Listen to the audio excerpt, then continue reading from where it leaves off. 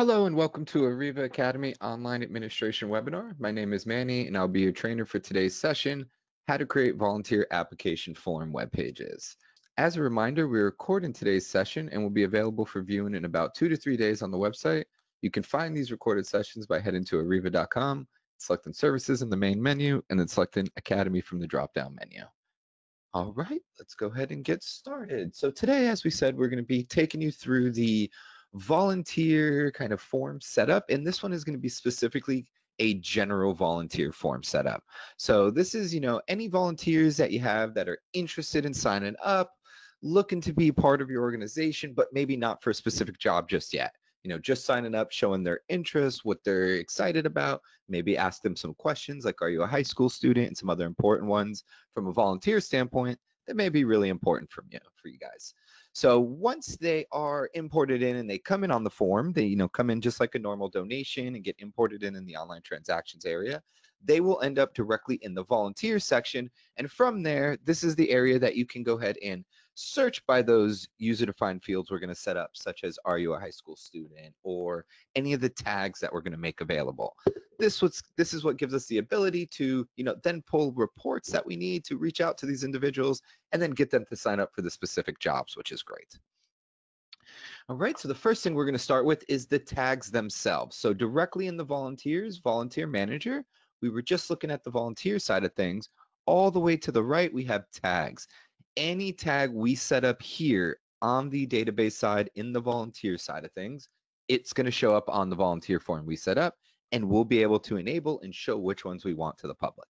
All right, so simply add it here, boom, and when we look at the form, we're going to see it to be able to enable it.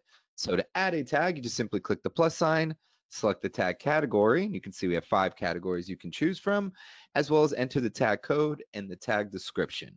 The description is what is going to be shown to the public when this question is asked or this tag is selected. All right, so you'll see we have locations, jobs, and you're going to see these when we turn these on. You can see them all on the list. So we have about 60 tags on our side. You guys won't have as many, just maybe blank to start, and then as you enter them, it'll fill up nice. The other thing we're going to take a look at is the user-defined fields. So those are going to be bio user-defined fields that we can ask an individual volunteer that signs up. These volunteer fields can be shown here, so you can see them right here, high school student, high school attended, languages spoken, things like that.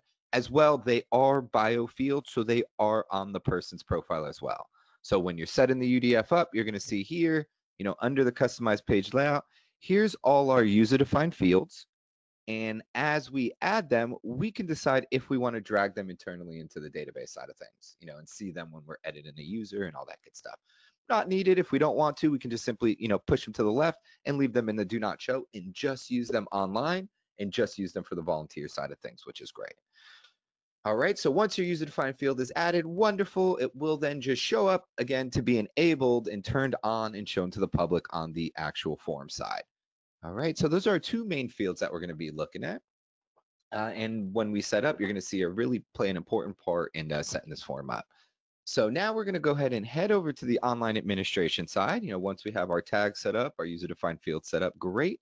We simply click on online administration. It brings us to that sign in. And then once we sign in, we can just simply head to volunteer web pages, all volunteer opportunities, and click right on it. As soon as we do, you will see a list of all your volunteer opportunities you guys have currently active. This can include specific job forms, which we're going to be covering in the next academy, as well as if you have multiple general signups or, using volunteer for any other reason. So once we're here, to create a new form, we're just simply going to go ahead and say add new. Once we say add new, you can see here we have a create schedule checkbox. This is only going to be used when we are setting up those single job registration forms. Hey, you're registering for this job on this date at this time. Great. What this does is ensure that we create a schedule and send it down to the database along with that registration's information. All right, so for a general sign-up form like we're covering today, do not check the schedule box, not needed. Here we can go ahead and just give it a name. So we'll just call it something simple, general volunteer sign-up.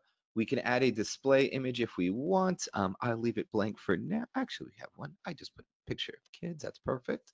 And down below, we can select the category we want the volunteer opportunity to go into. So I'll just go ahead and say volunteer application. This helps segregate the listen of volunteers, but if you're not worried about the listen and you're just linking directly to the page, you don't really have to worry about category. Our end date and start date, we do have to set a time and kind of a start and end time. Usually for a general sign up, what I suggest is the date's going to be hidden. So we can just say, January 1st, 2020, the beginning of the year. No one's going to see this. And we can set this back to, sometime in like 2030. That way we don't have to worry about re-updating this form. Of course, if you wanted to do general sign up for this year and then next year update the form, then of course you can set those start date and end date for that time and date. Here you can, again, just simply hide the date. No one's going to see this. We just don't have an infinite option just yet. So just simply putting that date really spread out works just great. Online registration ends, same thing. We're just going to go ahead and set it to 2030 just to match the end date and time, as this will be the last time we can take a registration on this form. All right, everything else looks good. On success redirect, just like our other forms, if you check whatever URL you place in here, when they successfully register, will be redirected to that page or link. Enable tell a friend, account information not needed here. Role, this may come in handy. Remember, this is a people tag that's coming directly from the database. So you can always say, online registered volunteer. And it really is just a tag on a person, which is important. All right, the description here, we can add anything we want. I'll just kind of copy some text I have over on the right. And then we'll just go ahead and simply center and make it bold. Perfect. And then as we scroll down, we can add a location or we can simply hide it. It is not needed. And then under below, we have additional information, and usually just your volunteer coordinator's contact info is great there. All right, and then scroll through. The last step is the actual registration option. Since this is going to be just a general sign up, what we usually suggest is putting something as simple as this. By checking this box, I'm expressing my desire to volunteer. The volunteers are going to be unlimited. It's not going to have anything of that sort. So you just kind of set this up. When we come back into the form, it's going to be when we can set up the rest of our options. So we just simply say save here, say okay. And now as we scroll down, we will see we have our general volunteer sign up. So it is in draft mode. So now when we go back into it, click on settings again, you're going to see we get a bunch more settings. So the first initial form setup, nice and simple. And then we get a little bit of a more bulk setup here once we get into the form again on the second time. So scrolling down, again, most of our setup is already there, which is great. And now you can see right under that send reminder area that we were looking at, we have the volunteer tag section. And also we have some nice options up here for the actual registration option. So we're going to hide the show slots. We're going to say unlimited, perfect, and we are good to go now. All right. We don't need to send a reminder as this is just a general sign up. If again, it is a job schedule form, which we'll be looking at here in the next academy, then the reminder really does come in handy, which is great. So we're just going to go ahead and say show there, and we're just going to change this to volunteer preferences. We call it tags as that's what you guys see them in the database, but feel free to update those titles to your liking. All right, so we'll just go ahead and as we scroll down, you can see we have volunteer jobs. This is that first category. Down below it, you can see all the individual job tags that were created. So if we want this whole category to show, then we just set it to show and kind of leave it checked as we saw. And then we can just simply turn on the jobs that we want these individuals to sign up on. So again, all of these were added already, so we can just turn on a couple, we'll say, a couple of those and good to go. As we scroll down, we're going to see all the other categories as well. So here's the location. So we can say, yeah, we got location 1, 2, and 3 that we added. And here are the skill tags that we can go ahead and turn on a couple of those. And we don't have to turn on all of them. Again, it will show all tags from your system, but you may only want to show a couple to the general public. As you keep going down, we have interest tags. We'll leave those off this time. And you'll see here, very straightforward and easy. We have our personal on behalf of an organization, just like our donate forms. Gender and birthday, you may want to ask to a volunteer. This will update their bio information and not, a UDF, which this is great. Goes side by side with all the other birthdays you've entered. Scroll down, our contact preferences. And then last but not least, on the volunteer form, we have the bio UDF. So these are basically additional questions, right? And you can kind of label this however you like. Setting it to mandatory means that it displays always. If you don't set it to mandatory, it means they have to check the box to answer the additional questions. All right. Down below is where you will actually turn those questions on to show to the public, as well as decide which questions you want to be mandatory. So again, that mandatory up top is a display thing, just to display the whole additional questions area.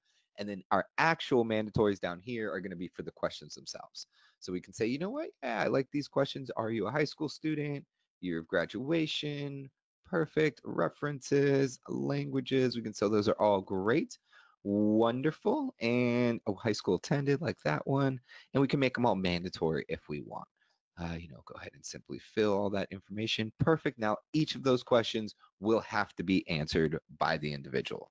Last but not least, we have the confirmation message. This one works great and can come in handy on the volunteer side.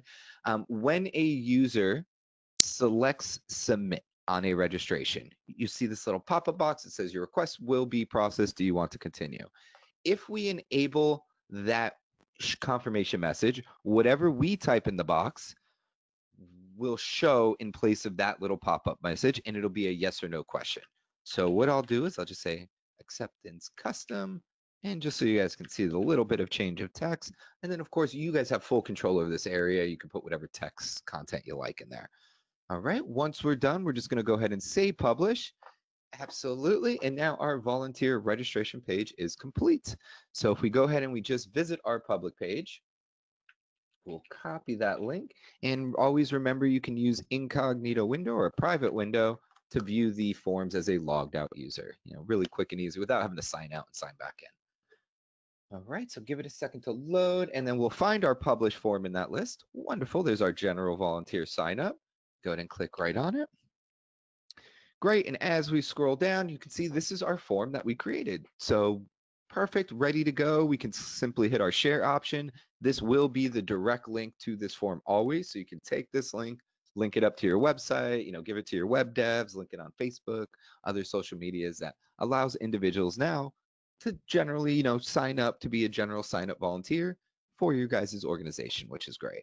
As you scroll through, you can see it's just simply them checkbox in the preferences that they're interested in, saying, I'm good at data entry, event coordination, as well as music. I can work at location 1 and location 2, but definitely not location 3. And I'm great at these couple of skills. Wonderful. Then they can go ahead and fill out the rest of their information, as well as then answer those additional questions we set up. Again, bio UDFs that will be attached directly to that profile. As well, when we look in the database, we can always see that, are you a high school student? As well, pull a filtered report based on that. Hey, I need to go ahead and pull all high school students that went to this high school. Then we can simply reach out to those individuals for a specific scheduled job we have. All right. And last but not least, here's that submit option. So you can see here, once we hit submit, there's that custom pop-up message that looks a little bit different than what we saw earlier. So again, whatever you type in will be what appears here. So you can put a nice paragraph of text, by clicking yes, you're agreeing to all this above, and blah, blah, blah, and all that great stuff. All right, fantastic. And now that is the form setup itself. So the last thing I'll show you guys is the actual notifications and how you guys can update those. So just simply head right back to the form, click on settings, and once in settings mode, on the left-hand side of the form here, we're going to see a notifications area. And once we click that, that will be the notifications for this volunteer form. All right, so as we scroll down, you can see we have all the different notifications that we're looking at. The registration of volunteer will be the main one that is sent in. The others, you may not be using them in this instance as it's not a scheduled job. So just the registration of volunteer and the volunteer registration to admin, which will be directly to you guys, what type of information you may want on the admin notification. And of course, all that will be fed to the database where you can pull reports and all that good stuff. So the main important one, the one to the volunteer that you may want to update, make any changes to, before you take your form live. Once you're done here, simply say save. Great. And the next registrant to sign up will see your newly updated notification. All right, awesome. Thank you guys so much. Have a great day and a happy Thanksgiving.